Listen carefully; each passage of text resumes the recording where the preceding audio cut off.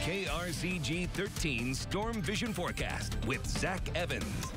But it's a dry start to our day as we do have showers and storms passing us just to the north.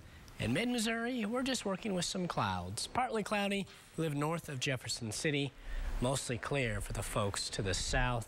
A few storms popping up just north of Drain County, but it looks like we are going to be dodging the bulk of this system.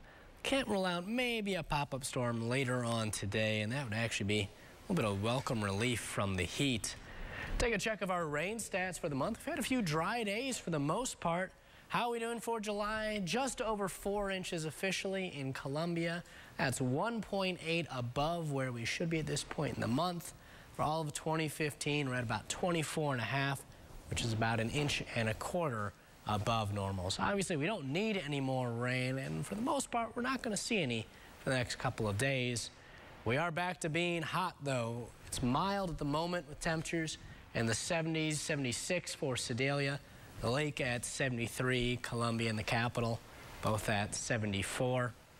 Here's what's happening across the region. Low pressure is still spinning over Kansas. With that is the stationary front we were talking about yesterday. That's moved up north and is the focus for these storms. On the back edge of that low is a cold front. That will try to move towards the Show Me State.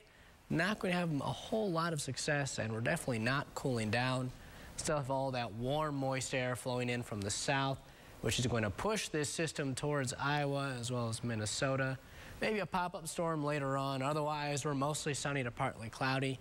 Scattered clouds overnight, maybe a few showers clipping our northwestern corner. Otherwise, we all stay dry as the mid-90s return on Friday. Heat indices likely in the lower 100s, around 105.